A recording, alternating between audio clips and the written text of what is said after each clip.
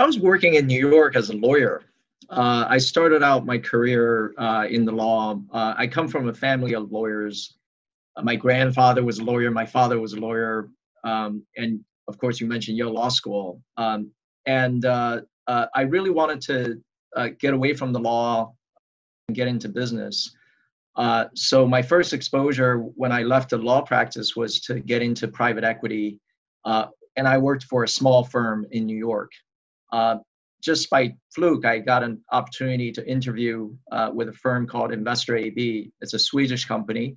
It's backed up by the Wallenberg family, and they were making investments globally and starting a new area of investment in medical technology, information technology, etc. And I was intrigued by the opportunity.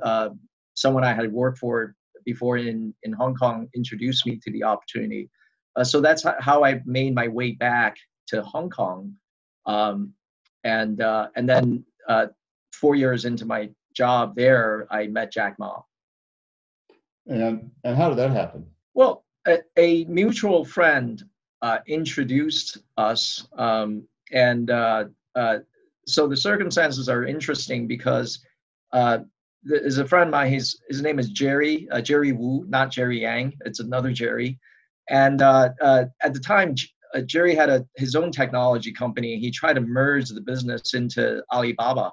And I asked Jerry, why do you want to sell your business? You don't even know what this Alibaba.com is about. And I barely know Jack. So what's up? And he said, well, it's because Alibaba has a name .com in it. And if I can merge my company into Jack's company, maybe he'll take it public after 6 months and we'll do really well. So that was his motivation for introducing me to Jack. He said, you go to Hangzhou, Joe, check him out, see what you think of Jack. So I went to Hangzhou. This was in May of 1999. And I met him. It's in China, it was sort of the beginning of the internet. At the time, I remember, I think Yahoo went public in 95. eBay came around 96. So China was a few years behind. And back then, only 10 million internet users in China. Right now, we're over 900 million internet users in China, mobile internet users. Wow. So so everything happened very, very quickly.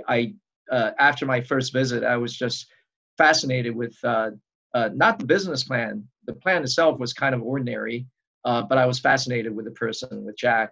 Was he a school teacher? Yeah, no, he had already founded Alibaba. So I stepped into his apartment. There were something like 15 people there. I saw 15 pairs of shoes in front of the apartment before I went in.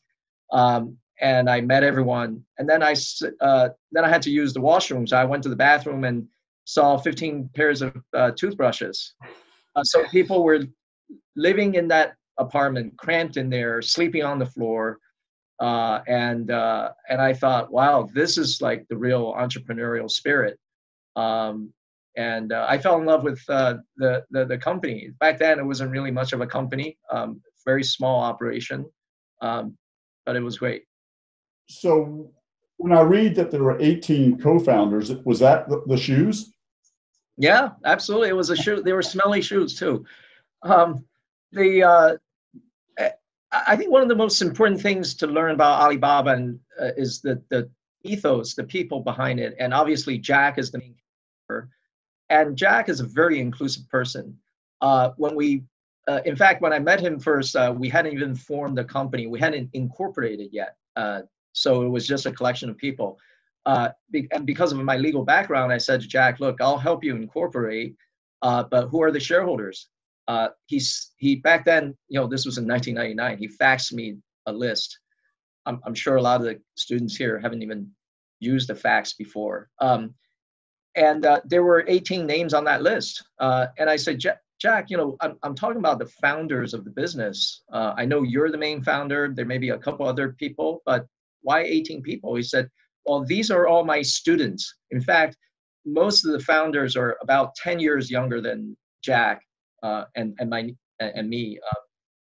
I'm the same age as Jack. And they were students of his in Zhejiang University, where he was a lecturer in English and international trade. And he said, they started this business with me. I want to include all of them.